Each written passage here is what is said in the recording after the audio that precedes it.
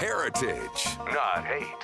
Hey, come on! Well, some hate. There we go! But only at Liberals. 96.5 FM, Blaine County Radio. Beyond Insemination, the show hosted by three-time regional amateur speedophile personal watercraft racing champion and all San Andreas barbecue sauce manufacturer of the year, 1997, 2000, 2003, and ruminant fertility guru, Dwayne Earl. Well, you stepped in it again. Another episode of Beyond Insemination, the show that breaks down complex life issues and turns them into easy-to-understand analogies of lust, murder, and parenthood in the animal kingdom. Okay. What track are we going to start the show off with today? How about this one? Makes you feel like you're in your own goddamn movie, huh? My movie would be called Dwayne Earl Part 2.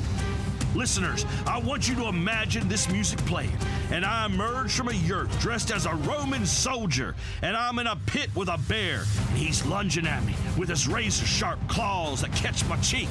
Blood begins to run down my face, and I taste it, and my eyes narrow to focused slits, and the crowd of drunken onlookers are screaming for death, and I appease them by springing on that bear's back, slitting his throat, cutting out his heart while still pumping, and sink my teeth into it and hold it up in the air to the cries of the crowd, overtaken by such an emotional spectacle that they are reduced to tears.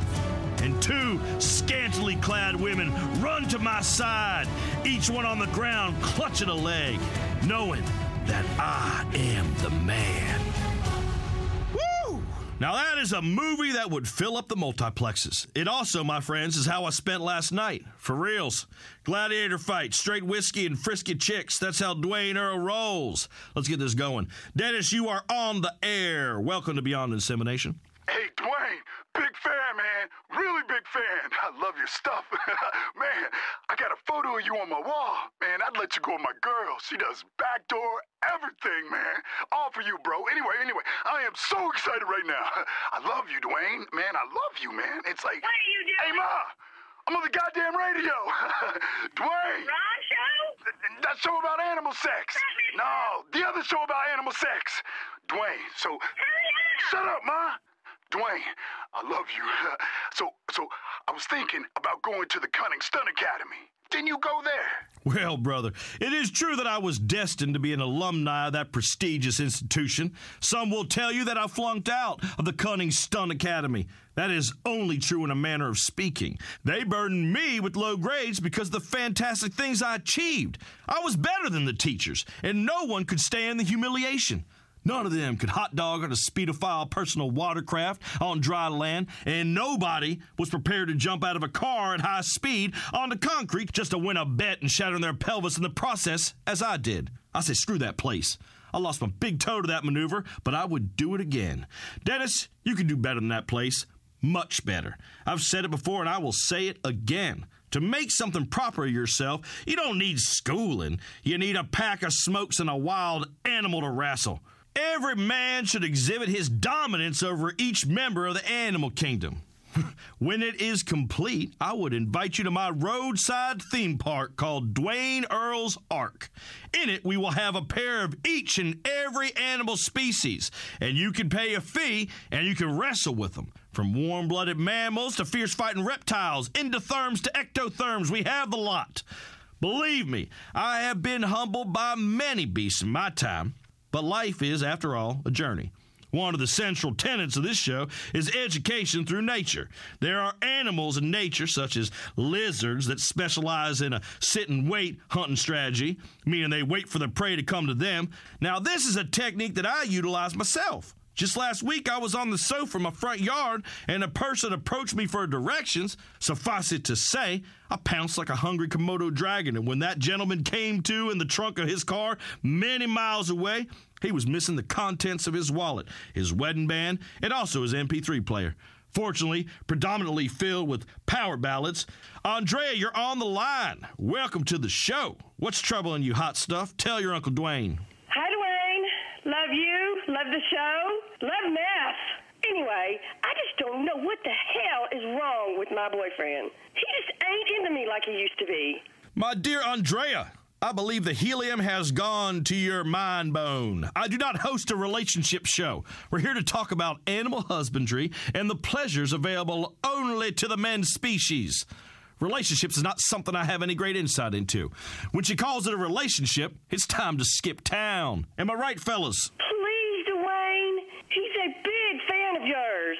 I'll put him on the line. Hello? Who's this? My name's Owen. Owen, I am not here to become betwixt you and your lady troubles. I am here to talk about rodeo and gunsmith and fertilizing the herd. No, please, Dwayne, I beg of you. You have to help me, man. She's freaking going crazy with those itty-bitty rhinestone kits, that they put downstairs above their intimate venue.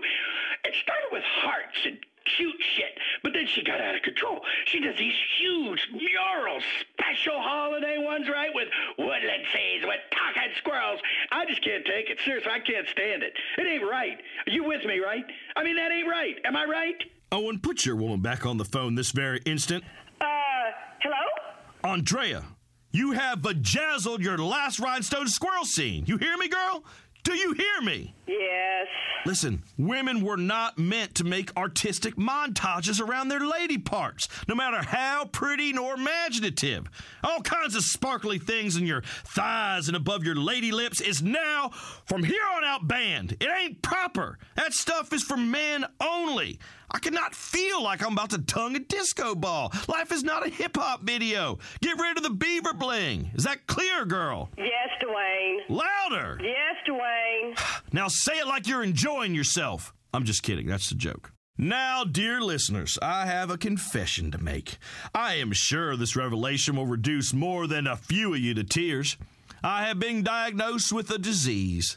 It is something that baffles medical science and kills most people that contract it, but I look at it as a ray of sunshine. I have a great disease, alcoholism. I have won the lottery. I mean, yes, I could have gotten herpes, but I didn't. I probably should have. This disease is great. Sure, I end up sleeping with some ugly chicks, but now that I know the symptoms, I know how to take care of myself. For instance, it is unwise to mix cocaine and grain alcohol for more than 3 days at a time. And that's a fact I have learned. Some fella told me that at one of them meetings. Then he gave me a hug and a keychain. Strange business. I do not hug men, no thank you. I hug girls and procreating sows, and the latter only to ease the process as nature intended. I spoon men, just like any other normal fella, but hugging? Hugging, putting your arms around another man? Are you serious? Whatever will they think of next? Who's on the phone and how can we go beyond insemination? My name ain't important. Oh, it's my old friend Clarence, everybody. You son of a gun. Clarence is a stand-up guy. I say that even though he is in a wheelchair. Clarence and I fought in the war together, right on the front lines of the war on terror. We drive around at night and join a cold one. If we saw a foreigner acting squirrely, we called 911. Right after we shot him. Dwayne, I got good news. I don't need the wheelchair no more. It is a miracle. My prayers have been answered. Many a time when I was down on both knees giving a working girl the business, my mind would turn to you and that you are a cripple that can't enjoy the pleasures of the flesh. No, I don't need a wheelchair because I got a motorized scooter now. The Relax Power X from Ambulate. Dude, I had that thing lowered, neon, custom paint job, overhauled the engine. You wouldn't believe the mad booty I've been getting lately. Besides, my doctor says I don't need a wheelchair or whatever and that I can walk just fine. I'm just tired, Dwayne. You know how I do. I like to sit down, have a beer, masturbate, relax. Oh, that's wonderful news there, Clarence. I love hearing you're getting booty. Thanks for calling into the show, buddy. I love you, always will. We received an electronic message in our inbox last week that says, Dwayne, you are so great on the radio. I was wondering if you've been watching the TV reports about how over in Asia they got the epidemic of bird flu. Well, thanks to everybody for writing in, especially to the listeners asking for a signed photo of my flaccid member. Now on to your question. I do not give a crap if some bird has the flu. Do I pause if a robin sneezes or a parrot coughs? No, I do not. I'm not a veterinarian. The maladies of animals are irrelevant to me.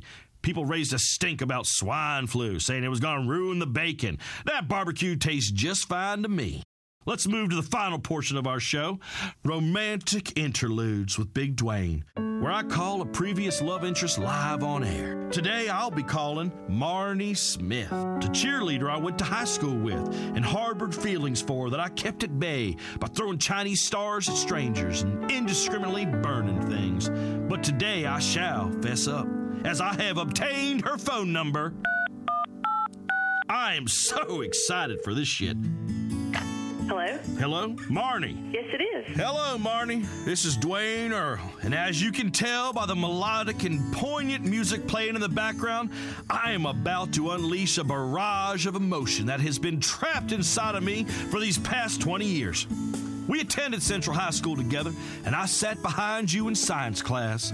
And on days where there was a football game, you wore your cheerleader outfit. To this very day, I nearly break out in tears that I have not told you of the thunderous lust you arouse in me. Now, I would not break out in tears for real, as a man's tears are saved in a special place for when his favorite stock car driver loses. But know this. I, as often as this week, have kept you in regular rotation in the Dwayne Earl Spank Bank. I fantasize about you turning around in science class and asking if we can get together and study for the test. And you'd arrive at my domicile, and I'd show you around, offer you a cigarette I had stolen from my stepfather.